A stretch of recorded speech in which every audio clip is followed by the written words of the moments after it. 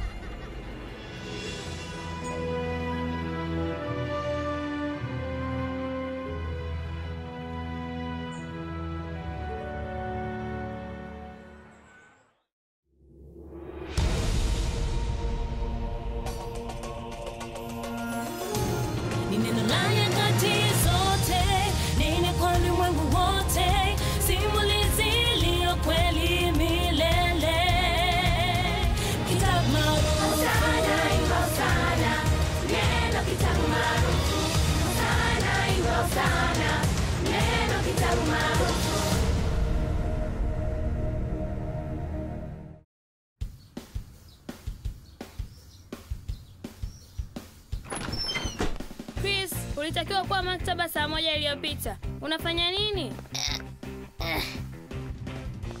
Chris iko kule. Kwa mwangalifu Tommy, usije uka. Unaona sasa? Habari zenu? Magita mazito hayo. Safi sana. Chris Quantum, unafanya nini? Gizmo, fanya kazi yako. Oh, samahani. Umepata kibali cha kuingia humo? Na wewe Giz, unafanya nini? Kwani wewe hujui? Chris amechagua kuwa meneja wake wa bendi. Tangu bendi yangu ipate fursa ya kupiga kwenye kipindi cha TV cha bendi kali za mwaka huu, sasa nimepanda daraja, nimekuwa mfalme. Mfalme? Mfalme wa nini? Mfalme wa rock and roll. Imekaa poa? Yeah, inafurahisha kuwa mfalme. Kwa sababu mimi ni nyota, mnatakiwa mkae mbali na mimi. Labda uwe mwanachama wa bendi. Umenipata? Ongeza kasi Gizmo. Safi sana. Gizmo, ongeza kasi. Nini? We, Gizmo, acha Gizmo.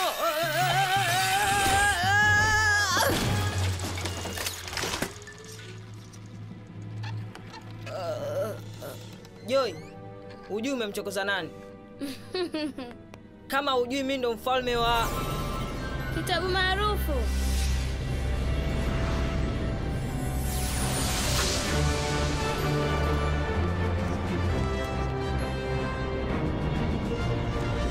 Kitabu maarufu? Subiri, ninaonyesha kwenye TV. Hatuwezi Nawapeleka kwenda kumuona mfalme wa kweli, mwana wa Mungu.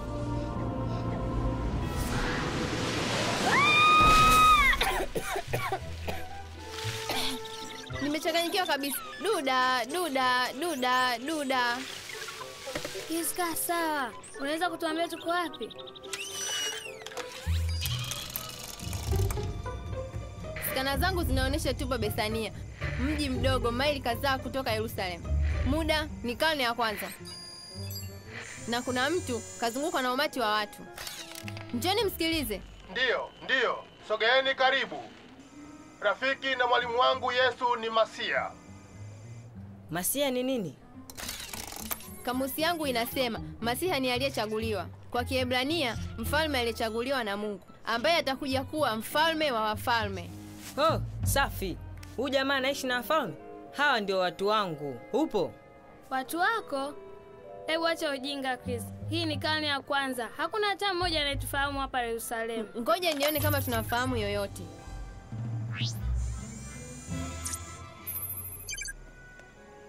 Skana yangu inaniambia kuwa yule bwana ni Simeoni Petero. Ni mwanafunzi wa Yesu wa Nazareti.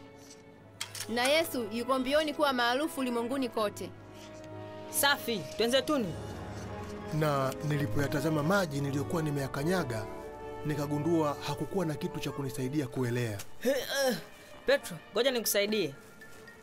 Oh, asante. Usijali. Na hapo Yesu akanyoosha mkono wake na kuniopoa, na nikasimama naye pale juu ya maji. Kweli? Hatujai kuona hiyo. Hata mimi sijaona. Inabidi mje mumsikilize. Yeye ni Mwokozi wetu. Ongoza njia Petro. Na usijali, watu wangu wanafurahi sana kukubebea vikapu vyako. Natamani sana nimuone huyu anayetembea juu ya maji. Natamani ushindwe kwenye usaili wako ili ujifunze.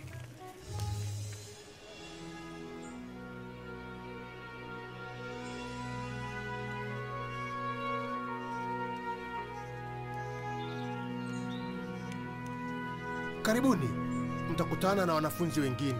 Tumekuwa marafiki wazuri mno. Sasa sikiliza.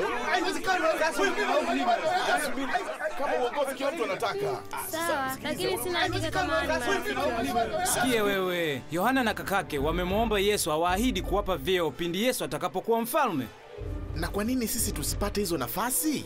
Kwa sababu wapo wanaostahili zaidi hiyo nafasi, wanaoelewa mahitaji ya mtawala na mfalme. Yuda yuko sahihi. Kwa nini uwe wewe Yohana? Kwa nini nisiwe mimi? Kweli unataka mimi nikujibu hilo? Petro, wewe ambaye ulizama kama jiwe kwenye maji. Angalau mimi nilitoka kwenye ngalawa. Ilikuwa wapi imani yako Yesu alipotuita? Kwa hiyo nataka kunilaumu mimi? Anakuja. Karibuni Joy na Gizmo. Asanteni kwa kutuletea chakula.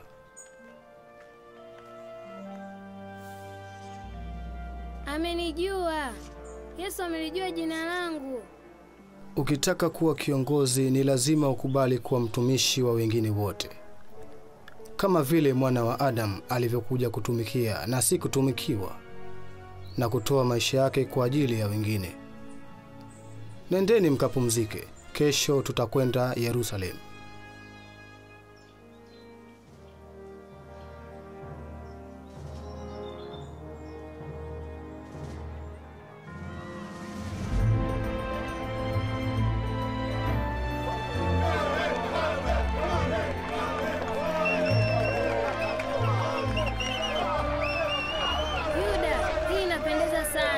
Inabidi washangilie kwa nguvu zaidi.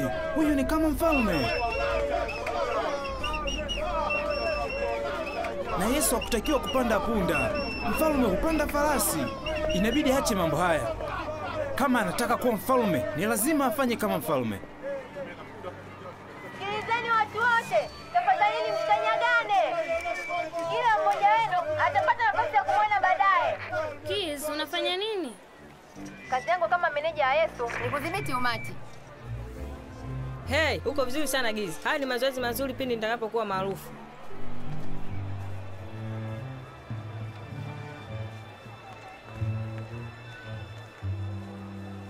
Anahamasisha watu kwa kuingia mjini namna hii.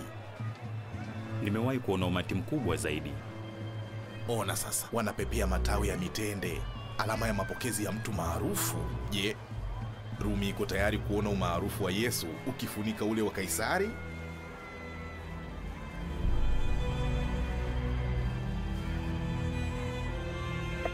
Yesu wa Nazareti, unatakiwa kunyamazisha umati huu mara moja. Unavuruga amani ya mji. Nakwambia, nikiwanyamazisha hawa watu, basi mawe haya nayo yatapiga kelele. Sogeni, mpisheni apite. Hii ni safi sana. Huwezi kuzuia nyota ya mtu kung'aa.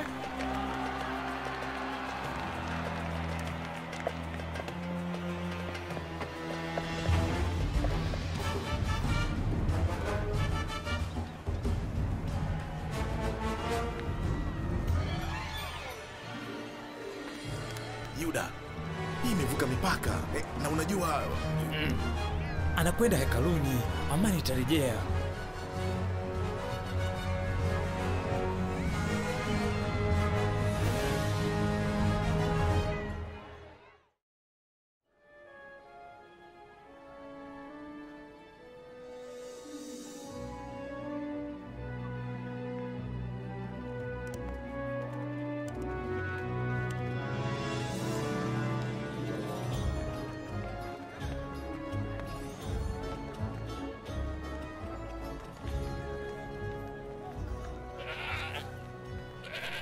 Kwa nini anauza wanyama hekaluni? Huwa kuna watu wanauza wanyama kwa ajili ya sadaka, na wabadilisha fedha wanawasaidia wageni kupata fedha za hapa. Sijui Yohana na Yuda wako wapi. Ilikuwa tukutane hapa na Yesu.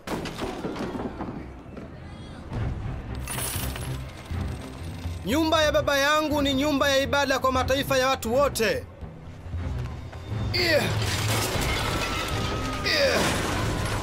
Lakini nyie mmeigeuza kuwa pango la wanyang'anyi.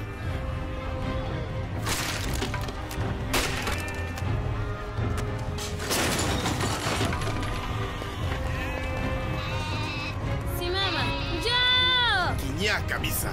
Tutahakikisha tunamtia nguvuni bila huruma. Giz, twende. Hapa hali si shwari.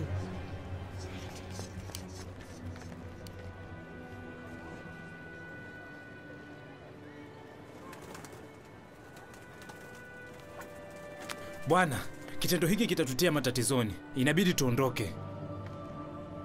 Muda wangu karibu unawadia, na bado nina mambo mengi ya kufanya.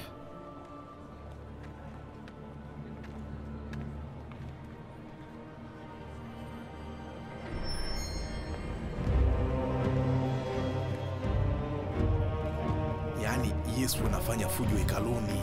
Ukifika pale, utajionea mwenyewe. Nitaona nitakachoona.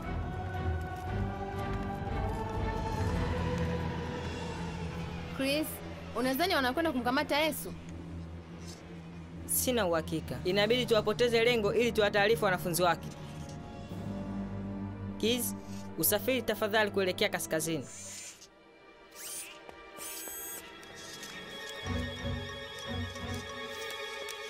Karibuni kwenye ndege ya Bwana Gizmo.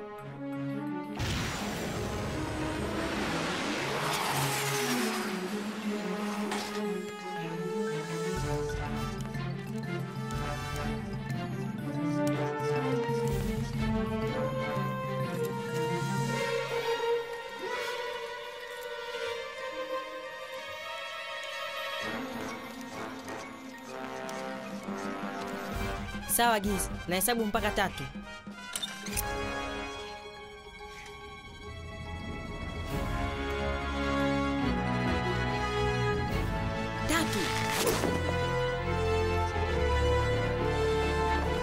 Wewe. Sipendi michezo hii, lakini naweza kusema kwamba kazi imekamilika.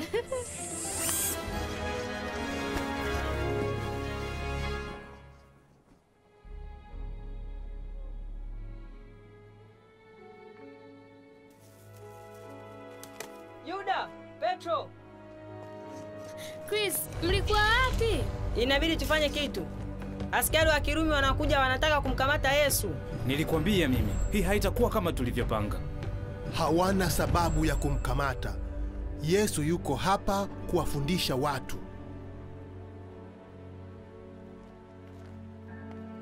Petro, Yesu amechoka. Anataka kuwatembelea Mariamu na Martha Bethlehemu na kupumzika.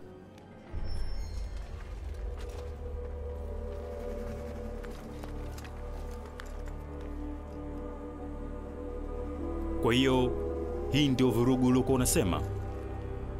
Umenipotezea muda wangu tu. Askari!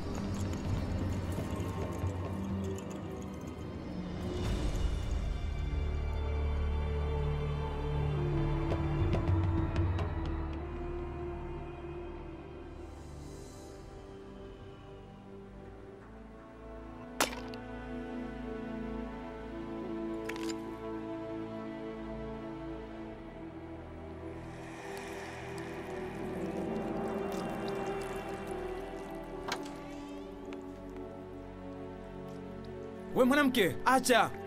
Unaharibu mafuta ya gharama. Tungeweza kuyauza tukasaidia maskini. Mwacheni, anafanya matayarisho ya kuzikwa kwangu. Siku zote mtakuwa na maskini kati yenu, lakini hamtakuwa nami. Anamaanisha nini?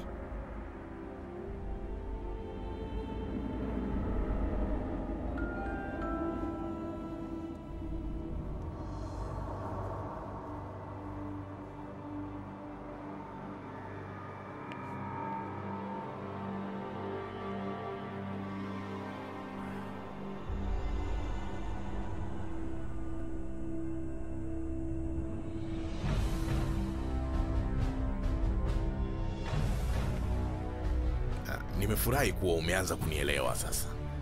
Mtanilipa kiasi gani kwa kazi hii? Vipande 30 vya fedha. Ni lini utamkabidhi kwetu?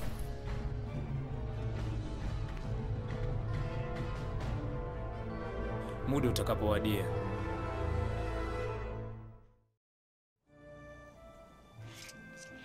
Gizmo, unafanya nini hapo? Oh, nimekodisha wapiga picha ili tupate picha ya Yesu na Chris. Si unajua Chris inabidi atokee magazetini. Wapiga Gizmo, zama hizi bado kamera hazijavumbuliwa. Ni kweli, lakini hawa jamaa wanachora kama kamera.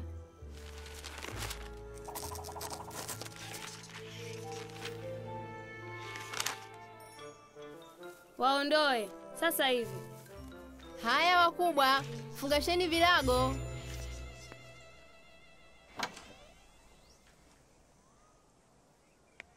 Chris, tafadhali naomba niletee karai la maji na taulo. Oh, usijali. Nakuletea sasa hivi. Joy, Yesu anataka karai la maji na taulo. Haraka haraka. Sawa, naleta. Lakini wewe unafanya nini, Chris? Hatuhangaiki, au sio Yesu? Watu wanahangaika kwa ajili yetu. Oh, bado sijakufundisha chochote Chris. Oh, sio hivyo. Nilikuwa namaanisha Da, mama yangu, nimeshaharibu sasa.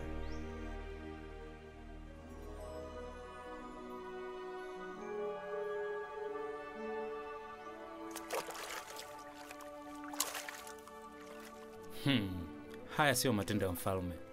Vijakazi ndio utosha miguu tunapotoka safarini. Hii si kazi ya mfalme. Naelewa unachosema. Hii ni kinyume kabisa na nyota anavyotakiwa kuwa. Namaanisha mfalme anatakiwa, namaanisha kwa nini anafanya hivi? Tafadhali, usinioshe miguu yangu. Kama nisipokuosha, basi hukuwahi kuwa mfuasi wangu.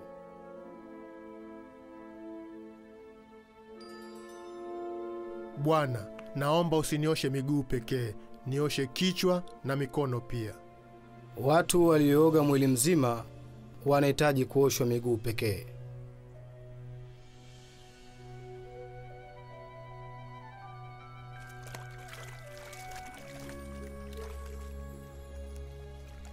Mnaniita mwalimu na bwana. Mko sahihi, kwa sababu hiyo ni kweli. Na iwapo mwalimu na bwana wenu amefanya hivi, basi nanyi mfanyiane hivyo hivyo. Na kwa kuwa mnayafahamu mambo haya, Mungu atawabariki kwa kuyafanya.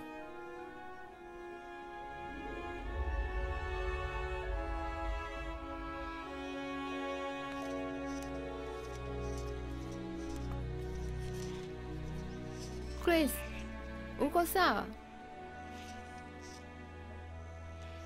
Anakaribia kuwa mfalme. Yeye ni nyota mkubwa. Namaanisha kila mtu anajua jinsi Yesu alivyo mkuu. Lakini yuko humu ndani. Anaosha miguu ya watu.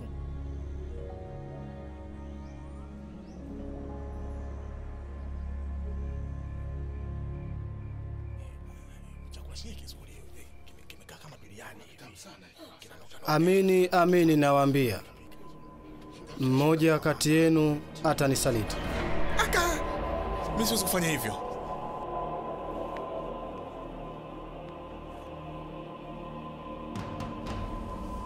Unachofanya, kifanye haraka.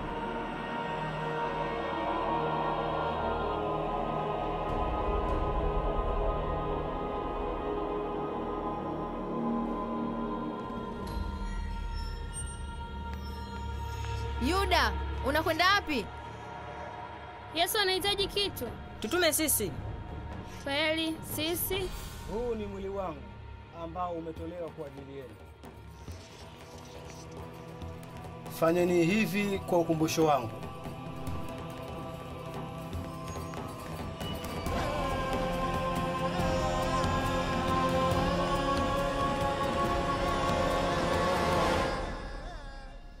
Chukueni hii na mnywe.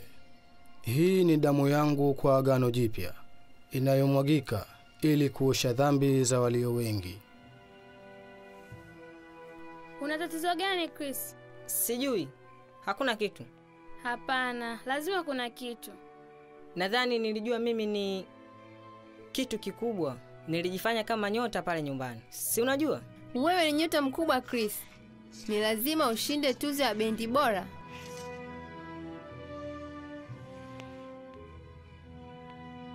Lakini Yesu ni mmoja wa watu maarufu kabisa.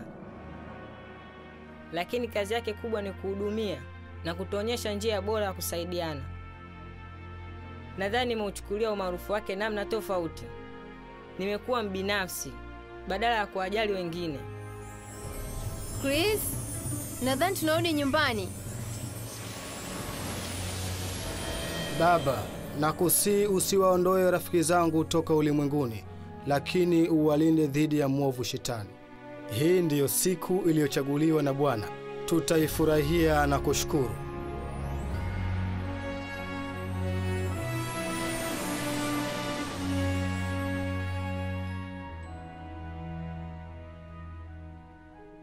Joy, niwe radhi kwa nilivyokutendea hapo awali.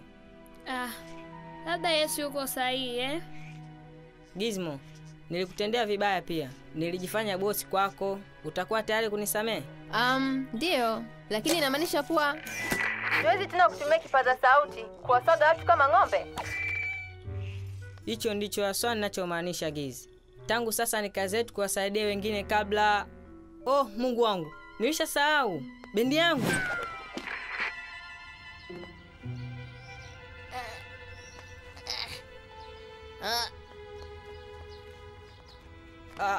Wile, ngoja nikusaidie. Asante Chris.